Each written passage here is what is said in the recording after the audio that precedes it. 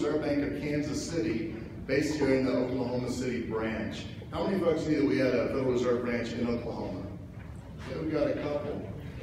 Now, usually when I mention where I'm from, the first question I get is, what's going to happen with interest rates? Right? That's what folks think about when they think about the Federal Reserve. One of the main things. Well, I have to tell you, when I hired on with the Federal Reserve here in Oklahoma, I was told I could talk about anything I wanted to except interest rates. All right, so we take that off the table. Then the question is, well, what are you going to talk about? Well, we're here today because the mission of the Federal Reserve broadly is to have a stable and growing economy. And we believe for that to happen, everybody must be able to participate in the economy as well as benefit from it. And we know that the work that you do is key and central to the economies in your communities around the state. And we're here to talk about the ways that we support that in different ways. The Federal Reserve works with community development activities across the state in a number of ways in terms of workforce development, economic education and financial education, and affordable housing issues. And many of those programs are in rural areas across the state. One of the areas that we've been working on over the last 4 or 5 years is called Grow Your Own, which is an approach to building entrepreneurial communities in rural areas. My colleague out of Omaha has been championing that work around the nation. We're having a national conference on that here in a few months in Kansas City, and a lot of resources for you around that issue on our website at kansascityfed.org. The point being, that idea of grow your own says, let's start with the folks that are around you in your communities. How can we develop the infrastructure that you need to make your communities thriving? How can you connect up the resources that are required to support local businesses? And how can you help them become resilient in the economies that they face? There's a lot of strategies and resources around that, and most of our work in that space have been with more of the kind of Main Street type businesses. Today it's great to connect that work with your work in agriculture and agritourism. Our Federal Reserve Bank colleagues in St. Louis and the Board of Governors, as well as the USDA, have partnered recently on a book called Harvesting Opportunity, which looks at a broad range of issues around how can you develop local food systems to support rural development and economic transformation. And so we want to take today's opportunity to promote that book and to highlight some of that work to show the connections that can be made with the Federal Reserve. Today, one of the authors from that book is here with us, Dr. Jim Barham from the USDA Rural Development. And he'll be talking about that topic of how do we build those connections and infrastructure needed to grow thriving communities across our state. With that, I'd like to introduce Dr. Barham for the discussion today. Thank you.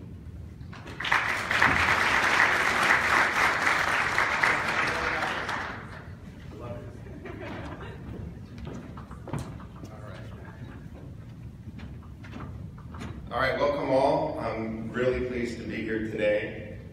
There's probably a lot of people I think. I'll start with Stephen, because he called me up about a month ago or two and said, hey, why don't you come out here, we're having a conference, come talk about the book. And I jumped at the opportunity, always will, to come to conferences like this, where you see a lot of farmers, a lot of farm market managers, a lot of just passionate people, businesses and otherwise here to use this as an opportunity to connect, to learn. So this is awesome. And I see we're starting to fill in more. This morning, I know the weather was a little sketchy. I wasn't even sure I was going to be able to make it here, but probably half the crowd more coming in. Hopefully Meredith will get even more. So I also want to thank Meredith, Scott, and Moni for inviting me here today.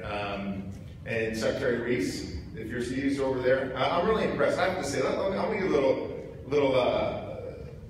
shout out there to Secretary Reese there, because a lot of times when the Secretary of the Department of Agriculture comes out, gives a little spiel like he did, they don't usually talk about statistics, first of all. Well, that's pretty, I'm an economist, so of course I like that stuff. And secondly, he's still here, right? Honestly, it does say something about your Department of Agriculture when you have your secretary here. Now I think that his office is actually shut down, so there's nowhere else to go. Anyway, So I'm very pleased to be here. There's a lot of other people I'm sure I should thank, but let me just go ahead and get on with this here. All right, door prizes. Alpaca guys right here. I'm gonna save that and then close that. Let me get a hand. Where's all our strawberry growers? All right. 1, 2, 3, 4. You know where they are. I'll stop. That's not fair. You're supposed to network. You're supposed to talk to each other. All that kind of good stuff. All right. So Stephen and Meredith wanted me to come up with a title. All right. Here we go. So I use some fancy words like spurring and entrepreneurship and innovations, just because I needed something to talk about. And honestly, my talk today isn't going to be less about this and more of just a story, and kind of an evolving story, somewhat personal, about just where food systems have been and gone and where they're going in the next 10 years. I'm going to try to do all this in 20 minutes. And if Meredith's here, I'd really like her to keep me on task here because I don't want to join on more than 20 minutes. I also want to highlight a couple of things. There's a dark part of the room over here. So if you want to get your after lunch snooze in now, you don't have to wait till the session. Just go over there. It won't bother me at all. You can lay down, do whatever, and you get your little snooze over there. Okay, get on with it.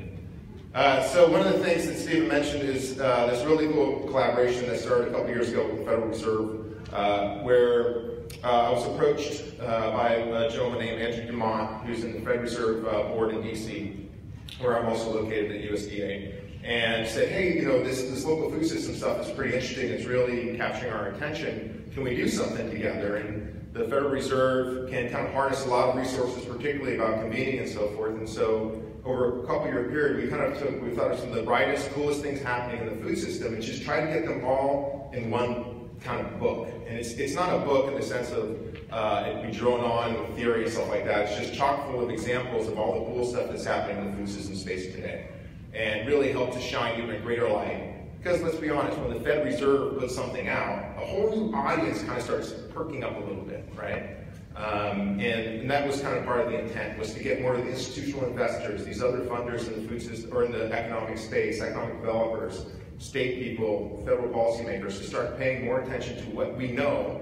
And Secretary Reese has mentioned this also. He thinks that probably the fastest growing part of the food economy in Oklahoma is probably local food. And I would suggest, and I have some statistics and data to back that up, that actually throughout the United States, it is the fastest growing part of our food economy. So it's very exciting, and it's great to have the Federal Reserve. So here's a link to the book itself. You can download it for free. It's a really long link, so if you just Google Harvesting Opportunity Fed Reserve, it'll pop up. And I encourage you to take a look at it. And you can kind of bits and pieces look at the chapters. I wrote something on, my kind of level of expertise is on food distribution, food hubs. So I co-authored a chapter on that. There's a great chapter on processing, meat and veg processing called Use It or Lose It. It's a fantastic chapter. There's a lot of really cool stuff, so please check that out. Okay, that's it for the spiel. All right, so what am I going to talk about? 3 things. Where are we? And this is going to be kind of non-linear. We'll start out where we are, and then we'll go back, and we'll go back to where we are, and then we'll go out to the future a little bit. But I think it's helpful to start just like, what do we even talk about when we talk about local food? So you got to start with humor.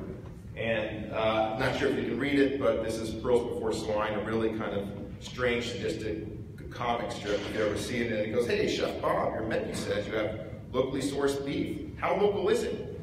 Chef Bob gets out a shotgun, points and says, let's go, Fred. And then, he says, maybe I'll just have the salad. So obviously that's what we call hyper-local.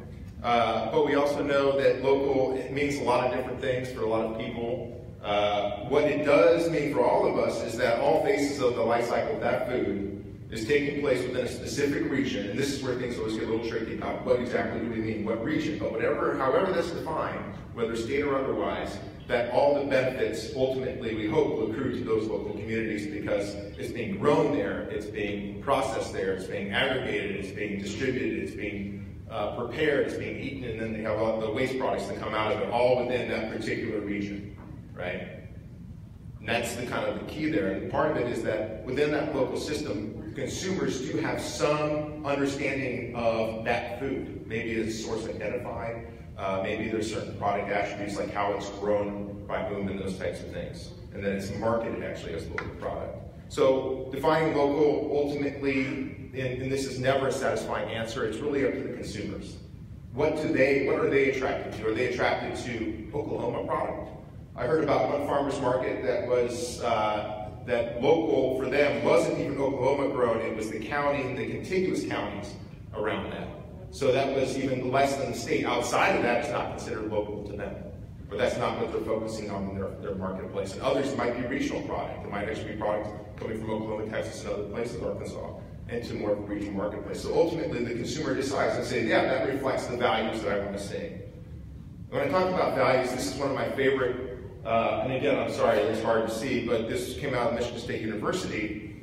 And one of the things that we talk about local food systems, or community-based food systems, is you have the inner circle there, which happens whether you're doing an international food system or a local food system. It's the stuff about producing it and processing and packaging and distributing and eating it, right? It doesn't matter if it's international, national, or local, it's happening. The difference between a local food system is that community, however defined, has a certain set of shared values. Things that mean something to them when they're purchasing that local product. It might mean that they're buying from their local farmers and helping the local economy, or it might mean that they're helping to promote healthy eating, or that it's going to help small and medium-sized farms with viability of their operation. So it can be all these different things, but that's that shared set of values that distinguishes a local or regional food system from something that's national or international. And ultimately, it's the job of the people up and down the supply chain to be able to display and show those values to those consumers, so that hopefully it resonates with them, and in some cases allows them to get a premium for their product. So local food's hot. The bottom line, it's not a niche, it's not just a fad, it's a reality. I don't talk about the local food movement anymore, I talk about just simply the local food sector. It's an essential and growing and the fastest growing part of our food economy, and you are all what makes it happen. And you can see some of the just statistics here. It continues to be like one of the hottest trends, the hottest things happening within the restaurant industry. People are really getting more discerning in their grocery stores and where they shop. Do they actually offer local food there at their grocery stores? Major increases over the last 10 or 12 years with food hubs and farmers markets. Farm to school has grown dramatically. It's about $800 million based on the farm to school census that USDA does. And this last statistic here is one that just came out fairly recently, about a year ago. And it was USDA NASS, or National Agricultural Statistical Service, the ones that do the ag census, did a follow-on survey to the census with 45,000 farmers and got a representative sample to understand how big is this, right? How big is the local food sector? So for producer sales, it's close to $9 billion. And I've got some, and I'm going to come back to this number, $9 billion, and provide some perspective on it. But I'll give you one quick perspective. The cotton producer sales for 2015 were $4 billion. And cotton is a big industry in the United States.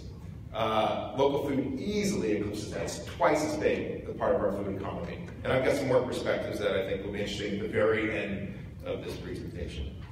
So benefits of local producer, nothing new to you here, but if you look at through traditional wholesale market channels, if you're a farmer in a commodity market, you're lucky if you're getting 50 cents on the dollar.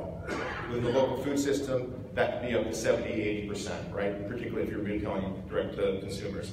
But there's a catch there as well, and I'll get into that in terms of some of those hidden costs, or those costs that aren't accounted for when you're direct marketing, that we need to start keeping in mind, right? We talked often about that farmer's market, 100% of it goes back to you. 100% of what though? How much time, effort?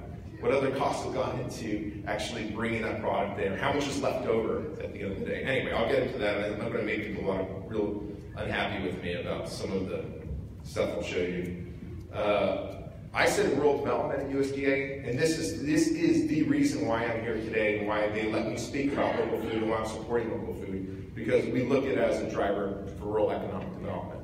And that kind of virtuous cycle, that those strong economic multipliers that we get when you make investments in local food, where virtually all the revenues are generated in local food systems stay there, or a much, much higher percentage than you would get in an international commodified system. Okay, so this goes back to that number. I'm just going to start breaking it down a little bit more as I get deeper into this presentation. So what we know about local food sector today, this is 2015, and I'm sure it's, the last couple of years it keeps growing pretty dramatically. It's 167,000 farmers out there that are direct marketing or selling their products in the local food marketplaces. About $3 billion of that is going to those direct consumer market sales, farmers markets like we are today, CSAs, farm stands, farm stores, you pick operations, you name it, you know them all. That's the direct, the consumer sales. But almost twice as much, and I'm going to say that this trend is going to continue to grow and grow and grow, and they got the greatest potential within the local regional food systems, is in these intermediated market channels. So that's what we're talking about, either farmers selling directly to restaurants, schools, hospitals, universities, as well as to intermediaries like food hubs, like distributors, like processors who are taking that product, buying it from farmers in organ-owned consignment, and marketing and selling it locally to these institutions, restaurants, grocery stores, that type of thing. Okay, so that you'll see this slide a couple times. Excuse the terrible clip art. It's been years using them. But let's go back. And this is kind of my non-linear, linear, going a little trace of history, slightly personal history of how I got involved in local regional food systems. So I joined USDA a week after this magazine came out. Does anybody remember this one? This is, of course, 10 years old. It's Time magazine. But on it was Forget Organic, Eat Local. This was 2007. And it was really a turning point. It was also the year before 2006 that Michael Pollan put out Omnivore's Dilemma, which I'm sure a lot of you have read. And there was just a more of a groundswell of understanding. It doesn't mean the farmers market started in 2007. We've been there since the 80s, the 70s, forever. And you know, we have, it's not just been in the middle of nowhere this came up, but there was a greater awareness or understanding from the general public about this idea of eating local. And I happened to join USDA at that time. I joined a small group of folks in Agricultural Marketing Service that were working on how to improve market opportunities for small farmers. And at that point, it wasn't like wholesale the product. It was like direct market, direct market, direct market. How can we get more farmers markets? How can we boost up community support agriculture? How can we get a lot of these direct consumer market channels happening? And that's where we focus a lot of our attention. But something was happening at the same time, because this groundswell of interest in local food, and a lot of it coming from people starting to shop at farmers markets or sign up for a CSA or whatever, or buy from farm stands, was that there was interest in schools and interest in universities and restaurants and grocery stores. Like, we want to get on this thing, we need some of that local. So they started forming some partnerships, but it was really difficult, right? And there was these kind of cross currents of change that were happening. You had the direct marketing going on there, but you also had this ag in the middle. And ag in the middle was middle-sized, medium-sized farms that were really getting squeezed. And this started going back to the 80s, 90s, and the 2000s. It got really bad, and by early 2000s when a lot of this ag in the middle stuff was coming out. And the problem was is you had these medium-sized farmers that were really too big to really start doing farmers market stuff. I mean, they got a couple hundred acres of 2 or 3 products, and yeah, we're gonna have to like start diversifying more to have the kind of market blend for the farmers market, and CSAs are really our thing, but at the same time, they really could not compete in the traditional wholesale market channels. Now, all of a sudden what starts to happen is you have this really squeezed mid-sized farmers, smaller farmers doing well the smaller markets, and now these larger volume markets, like grocery stores, hospitals, and schools, and everything else, saying we want this product, and something needed to shift. And what ultimately happened was all these at the time, and I know your eyes would glaze over, they did back then, we call them these alternative distribution models for small farmers. And it's a terrible name, it's what economists like to call things, but there was all of these studies that were starting to come out, and I mean studies like case studies of like, what the hell's happening out there? What are some of these best practices? And we were seeing these organizations, sometimes for-profit, sometimes non-profit, sometimes cooperatively run, that were starting to see like, if we can get farmers to start working together, get them to start aggregating their product, we can then be that middle person, that intermediary who can sell to the grocery chain, or to the school district, or to the hospital network, right? And so a lot of work started to come here, and actually the first time I was here in Oklahoma was 8 years ago. And at that point, Oklahoma Food Co-op was about 3 or 4 years in, but they were radical. I mean, it is amazing that one of the greatest innovations in food systems happened here in Oklahoma City with the Oklahoma Food Co-op. And I'm not going to speak how they are today, but at the time of actually providing effectively an online farmers market, although they had kind of a cooperative structure, was totally new. Right, and used open shared software, and how they were able to recruit members and bring farmers and consumers closer together, but in a way that worked for them. And then again, it was a lot more on the kind of the meat and value-added products. But it was totally radical. We came down here and profiled, Bob Waldrop and what he was doing with that, and that model took off and continues to grow. There's probably at least 30 other models like that, which are more like properly on, and there's hundreds of online farmers markets. All of them based on a lot of the work that was happening here in Oklahoma City. And again, it was other ways to kind of connect those different farms together, and then at the same time, we're seeing a lot more of these what ultimately became food hubs, working to connect farmers and get them into these larger volume markets. So at the time I was at USDA, this was starting to percolate. We were starting to hear about all these different enterprises that were making these connections in these larger volume markets, and something came out of California with farmers markets. All right, so I want to give again, kudos to the farmers markets here. California at that time, we're talking about 2008, 2009, we're really talking about a saturation of markets. Like there was enough farmers markets, we don't need any more, right? But at the same time, we're seeing this huge demand from these institutional markets and grocery stores and all these others for this product. What can we do as farmers markets? And they started, how about we create kind of this farmers market hub, right? And that was the first hub popped up, and before we had Food Hub or anything else, they talked about this farmers market hub network, where effectively the farmers market itself would be the aggregation spot, and then distributors who work with these larger volume markets, your Sysco's, your US Foods, your Gordon's, or whomever, or even your specialty produce distributors, would come to the market and be able to buy at wholesale prices before the market opened. The best example that still exists today is Santa Monica Farmers Market, in which they still do this, and literally Sysco pulls up a tractor trailer and takes out their forklifts, but their little lifts, and gets it, hand lifts, and moves, crates, boxes, pallets of product from the market into their tractor trailers, and then distributes it all over California. Now, I will say the reason why that works is because Santa Monica and a few other markets in California, there are some niche products that the restaurant industry is clamoring for that makes it worthwhile for Sysco to actually do that. But the idea still resonated, and as it began to grow, people, like myself and others, like, well, it could be at a farmer's market, but really you could aggregate product anywhere. It doesn't necessarily have to be a farmer's market hub network, it's just a food hub.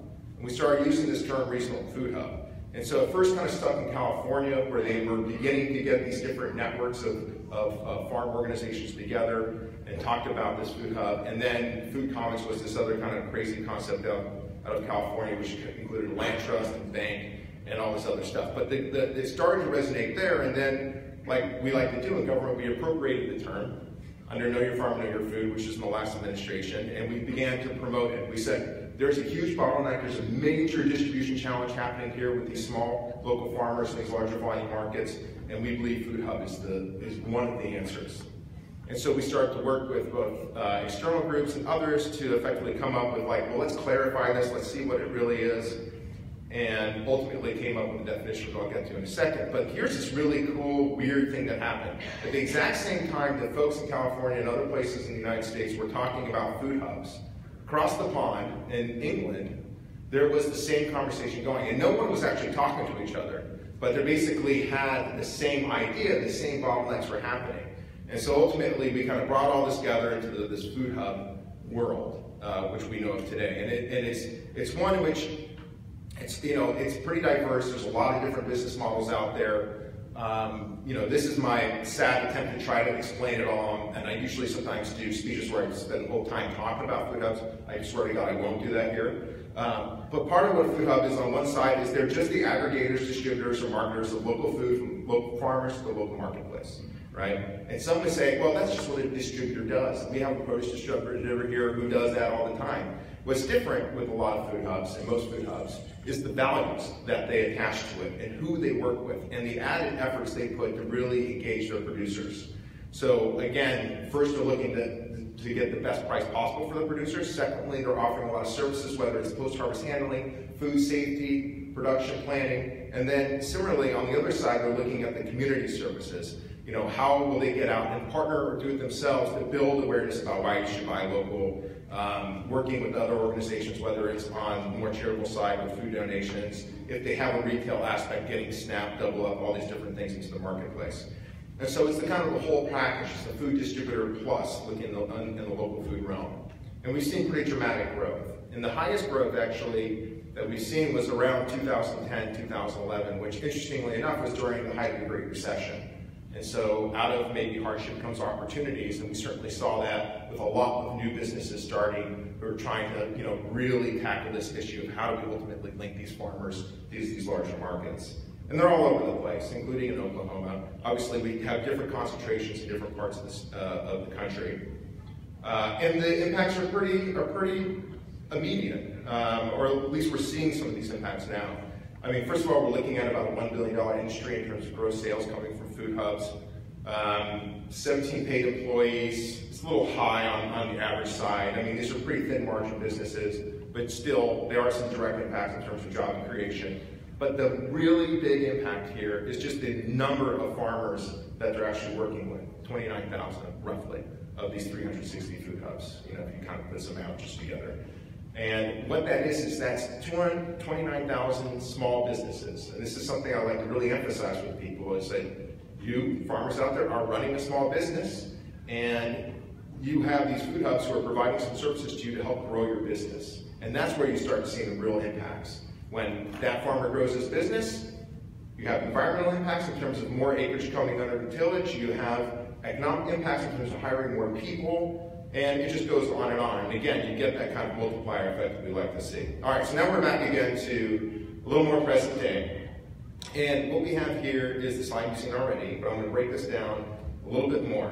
And just look at, this is number of market channels, so this isn't dollars, this is the number of farmers who are selling through this particular market channel. All right, when I first saw this, my mind blew up because I'm an economist and I like numbers, but quickly, is there anything there that looks pretty shocking to you? There should be one particular thing there should be shocking to you.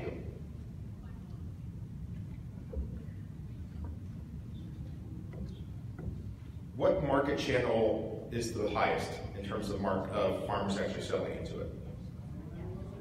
On-farm store stand is 51,000. There's more farmers who are selling either on an on-farm, having a farm store themselves, or a farm stand, or selling to a farm store or farm stand, because we ask that too, right? You have some farmers who actually have a nice farm store and say, hey, Farmer Jane, you've got some really nice peach jam, let me sell it for you at my farm store, right? It is the highest market channel. It is the most significant market channel for local farmers today. We know nothing about it. Of course, farmers markets is really high. We know a lot more about farmers markets. We're trying to collect more data. But if I was going to advocate anything for anyone who has resources, and none of us do, but if we did, I would say let's really start digging in more on what's happening with farm stores, farm stands, because that's where most farmers are selling through. And then you can see there's a lot of other stuff happening as well, and I won't dig into it. On the other side, which is the intermediate markets, the total direct to retail, again, restaurants, caterers, supermarkets, supercenters, independent grocery, food cooperatives, all that kind of stuff. You got about 19,000 farmers selling through that. And then you have the direct to institutions, intermediaries, which comes out to around 60,000. And I'd like to be able to tell you exactly what direct institution is and what direct and completely only what intermediaries is, but there wasn't enough responses, and this is no way a slight to direct institutions, but there's very few farmers selling directly to institutions. Again, the farms, schools, hospitals, universities. Most of those farmers are selling through those intermediaries. It's just really hard to crack into. Now, this doesn't mean that some farmers aren't doing it, but when we talk to farm to school, our census backs this up as well. Yes, there's a lot of farmers selling farm to school. It's an $800 million part of the local food economy, but most of it's going through distributors. All right, and whether that's good or bad, that's one way they're able to tap into this marketplace. So what's interesting here is then looking at, there's about 164,000 producers doing direct to consumer, and about half the amount doing intermediated, but making twice as much. Okay? Farmers market growth trends. The height of the increase, or the greatest increase, was between 2010 and 2011, the same year of Food Hub's greatest increase. But what is remarkable is that the trend has slowed. And we're basically, some would say plateauing. It just depends where you are. I mean, you've certainly plateaued on the East Coast. There might be opportunities for growth in the middle of the country, and it's going to depend on state, by region, and everything else. But farmers markets are kind of reaching a growth period. And where there really is, I think, a lot of opportunity is with some of the other direct consumer market channels, as well as these wholesale market channels.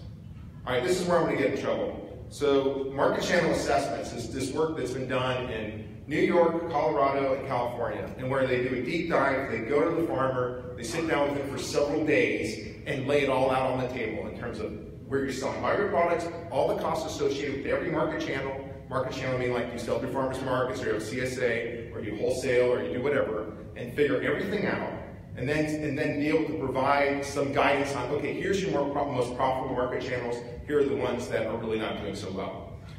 You can't read this, I don't expect you to, but here's the main takeaway. Main takeaway is that these intermediate channels often outperform, almost always outperform growth channels. Again, with these wholesale market channels. And whether in New York, California, Colorado, the least profitable market channel is farmers markets for producers.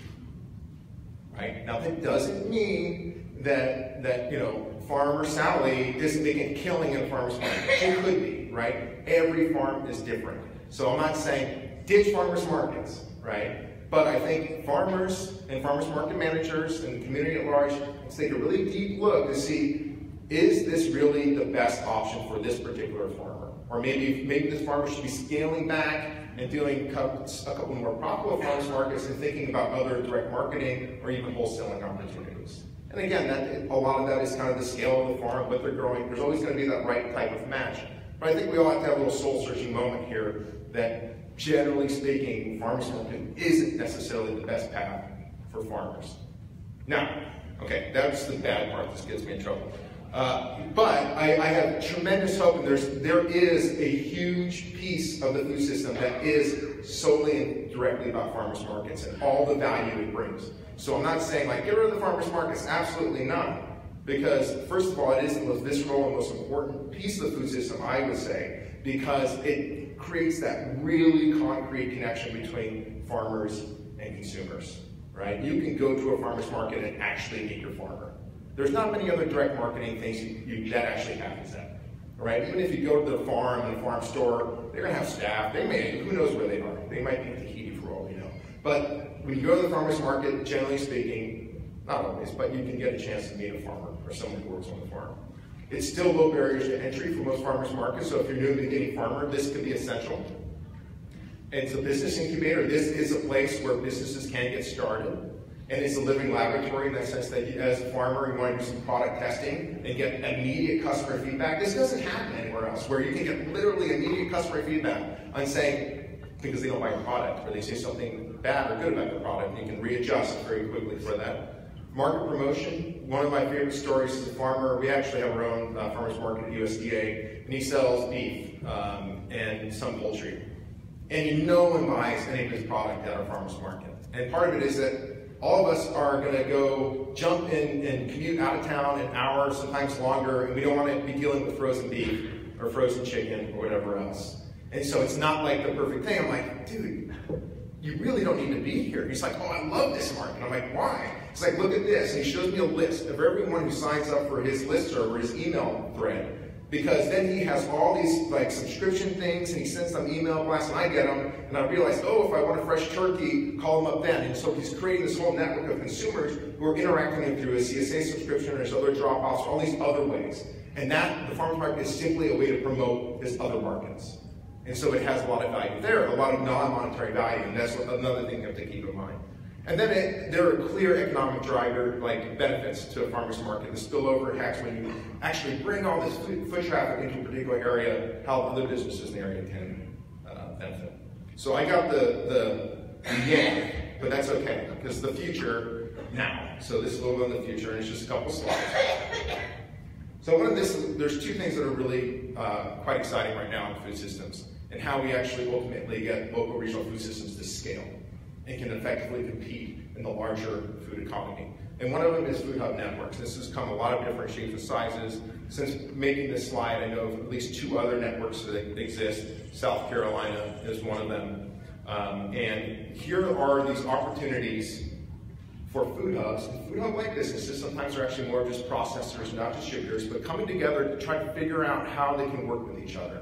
right? Co-opetition is kind of cooperation, we're kind of competing, so it's always kind of a fine line there, but generally speaking, it's working. In some cases, it's been more of a peer learning network. So in Michigan, which has had a food hub network for a while, of kind of net food hubs and food hub-like businesses, they come together almost on a monthly or quarterly basis to talk about what works, what doesn't work in terms of running their business and get help that way. Then there's others that are starting to do shared services. So a food hub might say, I can't really afford an accountant. I just need an accountant for like 1/8 of the time. So maybe the 8 of us can actually afford one accountant and they can make their way around, make sure our books are in order. Same thing could be with insurance policies and things like that. So we're seeing some of that. And then I think the thing that is really exciting to me is that food hubs are actually trading with each other.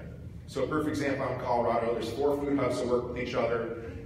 Different parts of Colorado, just like Oklahoma, have different microclimates, different stuff grows better in other parts. And so each hub has its own kind of marketplace, catchment area where they're doing their business. But they want to pull product from all over Colorado. So they partner with these other hubs and are buying and trading back and forth. And this allows them to have great product diversity and allows them to get some of the volume they wouldn't be if they were just working with their local producers.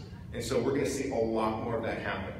Okay, so that's one thing. So this is what I call kind of this horizontal coordination of all these different food hub businesses and like businesses working together, both statewide and regionally. And then the other is this idea of a food innovation cluster, another fancy, stupid word, but it's this idea of co-locating the entire supply chain in one place. So if you think of like a food hub, right, where you have kind of aggregation, distribution, storage, marketing happening, then you lump on everything else from production to processing to having a community kitchen to retailing, even recycling, you end up getting this idea of a food cluster. And this is also happening. So this is creating this really deep kind of vertical coordination, not integration. It's not like one business doing all of this. It's a bunch of businesses working together to solve a lot of supply chain issues, just like you would find in any kind of business cluster. So there's one in Chicago called Local Foods, which is doing amazing stuff. I won't go into it, but they've got everything from the distribution of butcher to restaurant to community center, kitchen incubator, everything kind of co-located, and this is in Chicago. And then, but it's not just an urban, and I always want to emphasize this, in Viroqua, Wisconsin, very small place in Wisconsin, there's another kind of food enterprise center which brings all these different food and health businesses together that create all these nice synergies by actually being in the same place. Right? Just like we find these synergies when you have farmers at the farmers market in the same place so they can actually learn from each other and figure out different ways of marketing with each other. That's the same thing that's happening. So that ultimately is that kind of regional food economics and that vision that is happening. So it's the future, but we're seeing it now, both that kind of horizontal coordination of food hub networks and then these kind of really deep supply chain, vertically coordinated clusters of local food businesses. All right, and I know she really wants me on this stage, so this is it. All right, we're at a point now when we talk about core businesses, core local food shareholders. This is your farmers market people who come every week. These are the people that sign up for the CSA subscription and stay with you. They're core. But that's not enough to actually change our food economy. It just isn't. What we need to get into is that mid-level and ultimately the entire pie. And where I would say we are now, we're in that mid-level piece. And what we want is to continue to grow. So it becomes more mainstream, but still managing and hopefully to keep those same set of shared values. All right, and here's the perspective, which I think sometimes blows people away. And it's not apples for apples, so it's not totally fair. But in 2015, we put out the organic the organic survey, just looking at food, of U.S. food organic suppliers, and their overall sales were $6.2 billion. And the local food is $8.7 billion, so that's a bigger part of the food economy. Now, granted, there's a lot of organic producers also do local, so I'll grant you that. But this was really cool. So OTA, the Organic Trade Association, every year puts out that, the organic industry, right? So the produce sales is 6.2, but the industry is $43 billion, right? And that's because you have everything from packaged goods like Annie's mac and cheese that has organic ingredients, although I'm not sure how much of that is actually coming from the U.S. or not. We can go back and forth. But that's a factor of 7. That's actual, right, of this $40 billion industry. What if local food had that same factor of 7? Where would we be? It would be a $60 billion industry. It would be off the charts. Now, granted, we're not there.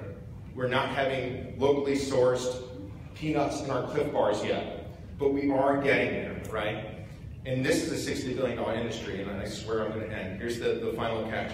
So I Googled, when I first put this together, what is a $60 billion industry, right? And so I took a little note here. Here's our $60 billion industry comparison. The entire North American sports market industry is $60 billion, all right? That's gate revenue, media rights, sponsorship, merchandising.